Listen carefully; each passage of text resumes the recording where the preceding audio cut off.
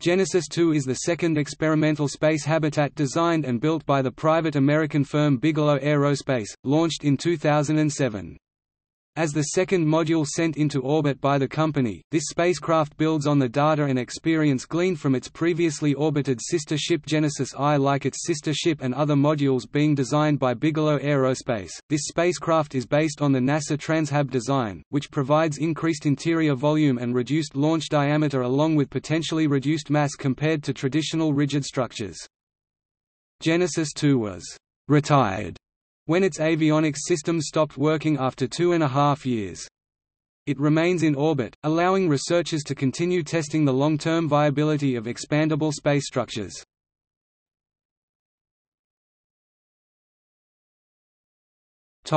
Spacecraft history.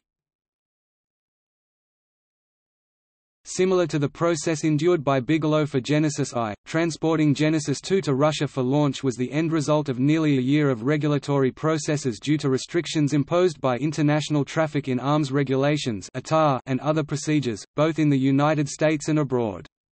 After leaving North Las Vegas, Nevada in the United States, the spacecraft made a stopover in Luxembourg before being flown on an Antonov An-124 to ORSK, Russia, and transported over ground to the Dombarovsky base.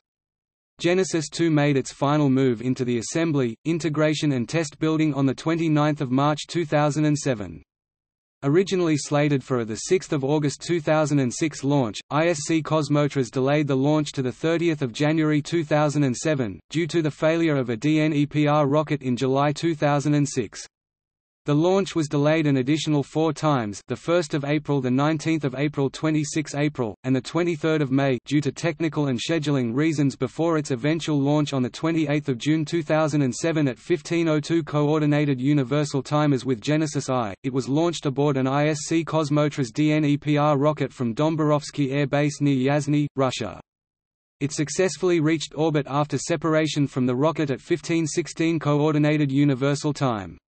Due to the mechanics of its orbit, first contact with the craft was established once it passed over SpaceQuest Limited's Fairfax, Virginia receiving station at 22:20 Coordinated Universal Time, confirming that it was functioning nominally with power and air pressure at expected levels. Externally, Genesis 2 is identical in size to Genesis I, as such, it is a 1/3 scale of the full-size BA-330 model, with on-orbit measurements of 4.4 meters (14.4 feet) in length and 2.54 meters (8.3 feet) in diameter, with an interior habitable volume of 11.5 cubic meters (406.1 cubic feet). As part of its inflatable design, Genesis 2 launched with a diameter of 1.6 meters (5.2 feet), expanding to its full size after entering orbit. Within 2 days of launch, attitude control systems had damped all rotation and oriented antennae toward Earth. On 12 December 2007, Bigelow Aerospace provided an update indicating that Genesis 2 was in good health. All cameras had been tested and more than 4,000 photographs had been taken.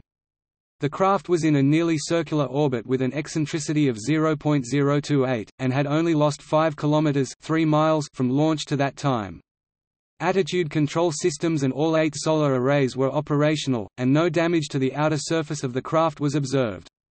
Internal pressure was noted as holding between 69.6 and 72.4 kilopascals, 10.1 and 10.5 psi, with the variation caused by Genesis 2 moving in and out of sunlight during its orbit. On the 23rd of April 2009, Bigelow Aerospace announced that Genesis 2 had surpassed the 10,000 orbit mark, having been in space for 665 days and traveling over 270 million miles (430 million kilometers). In February 2011, Bigelow reported that the vehicle had performed flawlessly in terms of pressure maintenance and thermal control environmental containment. Although the design life of the spacecraft avionics was only 6 months, the avionics systems worked flawlessly for over 2.5 years before failure. The data received after the first 6 months was a re-verification of the validation test suite that was accomplished during the design life period. The orbital life is estimated to be 12 years, with a gradually decaying orbit resulting in re-entry into Earth's atmosphere and burn-up expected. Its operations lasted approximately 2.5 years, significantly longer than its expected 6-month mission duration. As of 2018, the vehicle remains in orbit. On 17 September 2019, an alert was generated by the U.S. Air Force, stating that there was a 5.6% chance that Genesis 2 will collide with a defunct Soviet satellite, Cosmos 1300.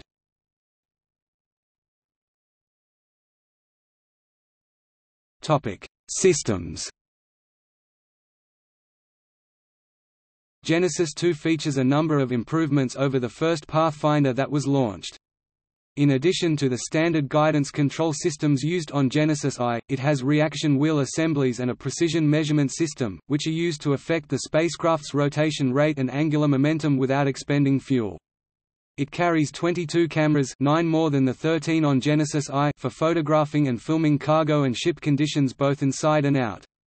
Some of these are on articulated platforms, and one wireless camera that is capable of additional exterior imaging. Instead of the single-tank inflation system used on the first craft, Genesis 2 employs multiple tanks for added reliability and to allow for more finely tuned gas control. Additional layers have been added to the outer shield for increased protection and thermal management. Finally, the onboard sensor suite was enhanced with additional sensors for pressure, temperature, attitude control, and radiation detection, which will help determine the impact of the orbital environment on the integrity of shipboard systems. Genesis 2 does not have any propulsion.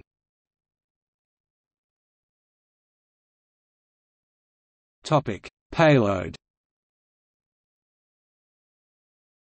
On both the interior and exterior, Genesis 2 carries several non-critical systems for scientific, commercial and entertainment purposes. For the science aspect, Genesis 2 carries an upgraded version of the original Life Sciences module and is colloquially termed, "Life in a Box." This module includes habitats for 3 organisms, the Madagascar hissing cockroach, previously carried aboard Genesis I, the South African flat rock scorpion, Hadogenes troglodytes, and a colony of seed harvester ants, Pogonomyrmex californicus, along with the queen ant for long-term colonization possibilities.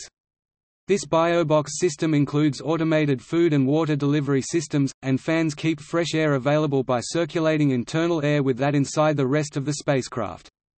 Sensors and cameras will monitor the health and activities of the biobox inhabitants, and images of the interior are intended for display on Bigelow's website. There are 2 commercial payloads included on Genesis 2.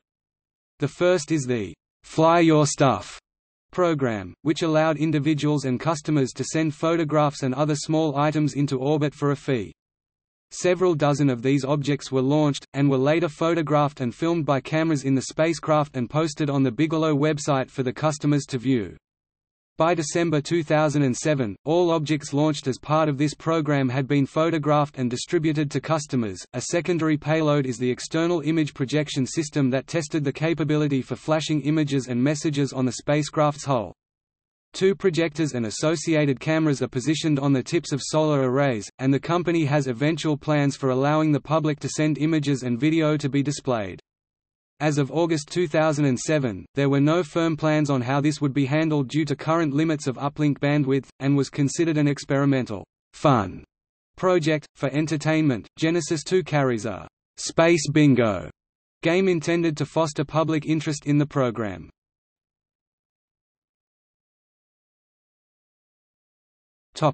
See also: